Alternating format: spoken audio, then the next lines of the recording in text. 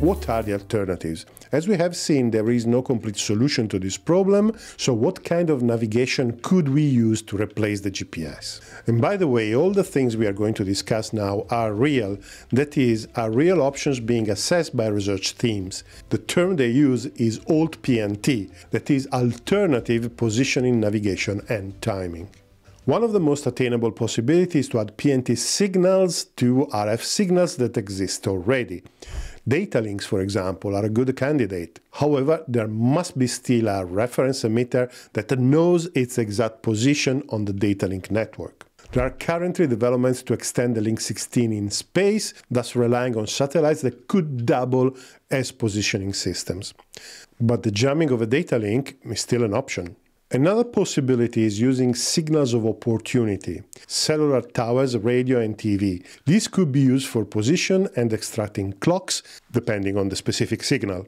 However, it is still radio frequency signals, in some respects even easier to jam than the GPS. These signals are also easy to fake, while the encrypted GPS is easily verifiable. A different approach is using gravity and inertia. In fact, inertial navigation is quite an old approach, and the threat to GPS have brought to new research to make inertial navigation better. However, it is physically impossible to eliminate the drift, that is, the cumulative error of position as the inertial unit is moving, and it is unlikely that this will ever reach the level of accuracy allowed by GPS. Moreover, it doesn't provide a clock signal itself. Another approach that has been in use for several decades and it is now being revived is using ground elevation or bathymetry. Cruise missiles use radar altimeters to navigate, matching returned signals with an onboard elevation map. The same could be done with sonar on water, however, this requires accurate mapping, preventive mapping, and the mapping on land may get old quite quickly due to the action of man. Moreover, it is not a passive navigation, particularly in the case of sonar, but it could be quite accurate. However, no clock signal in this case too.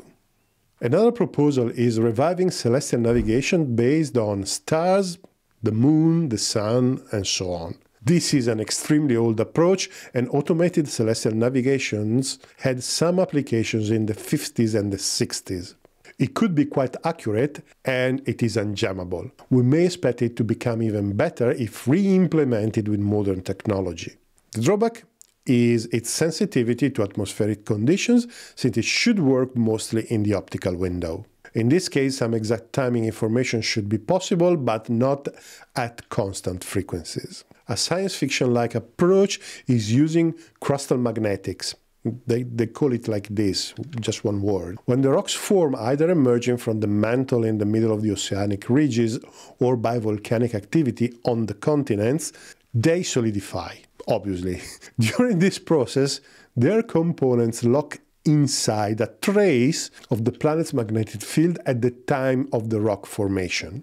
If these fossil magnetic fields could be accurately mapped and detected, they would provide a reference grid that could be used for navigation.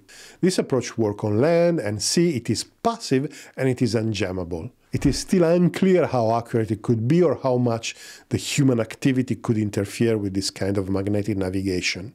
Once again, though, no clock signal. So these are really exotic solutions, but the most likely line of evolution will be a combination of different technologies in order to reduce the dependency on the GPS and mitigate its outages.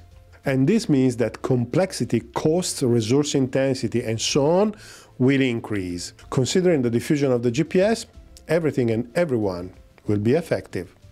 So we have interesting times ahead.